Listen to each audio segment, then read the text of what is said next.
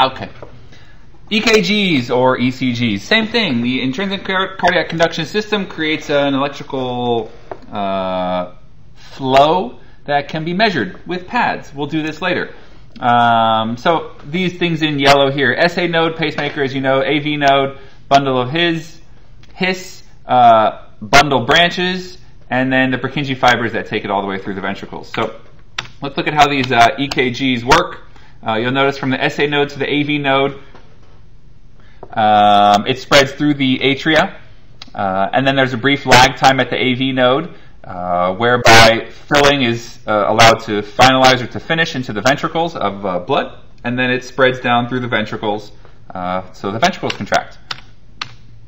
Now, the function is basically so that the atria and ventricles contract at the appropriate times, and sort of logically speaking, as I just mentioned, this is just going through that process again for you. And it's going to create this these deflection waves, as it's called, okay? Now, the pacemaker, the sinoatrial node, is responsible for atrial depolarization, okay? So you see the slight increase, this slight depolarization here, which we call the P wave, and that's going from the SA node to the AV node, okay? So the P wave is atrial depolarization. Next we have the QRS complex. The QRS complex that you see here, labeled QRS, is reflective of ventricular depolarization. As the wave spreads through the AV node and down through the Purkinje fibers and so on, we see the QRS complex. Okay. Lastly, we have hidden behind ventricular depolarization, behind the QRS, is atrial repolarization. And you can't see the atrial repolarization wave because the ventricular depolarization is masking it, it's overriding it. And then lastly, we have ventricular repolarization there, which is the T wave. There you go. So we call this the distance from P to Q. That's the PQ interval. It's usually about 0.2 seconds. Okay. The QT interval is usually about 0.6 seconds, and then we reset the system. There's the brief pause, and then the thing goes again. So in 1 minute, at about 0.8 seconds per cycle, per PQRST, that's a resting heart rate of about 75 beats per minute. So this can fluctuate and change based on the PQ interval, the QT interval, and so on. So if you have a first degree heart block, what's called a first degree heart block, then the PQ interval is longer than 0.2 seconds. It might look something like, oh, it's not showing us. The PQ interval will be elongated, okay? That would be a first degree heart block. And that's basically the conduction system is blocked between the SA node and the AV node. There's some blockage that's occurring. It's not transmitting properly. We can also have an enlarged QRS that you can see there, manipulated through Photoshop, of course. And this is reflective of hypertrophy of the ventricles. When the ventricles get overly enlarged, you have a larger or bigger QRS.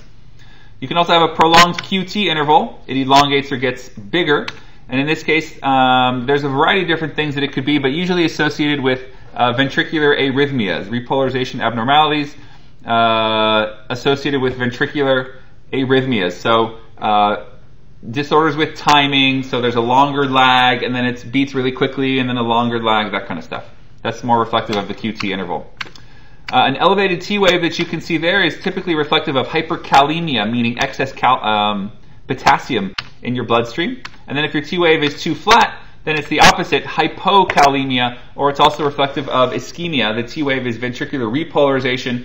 We have a hard time repolarizing because of lack of blood flow, ischemia being lack of blood flow, right?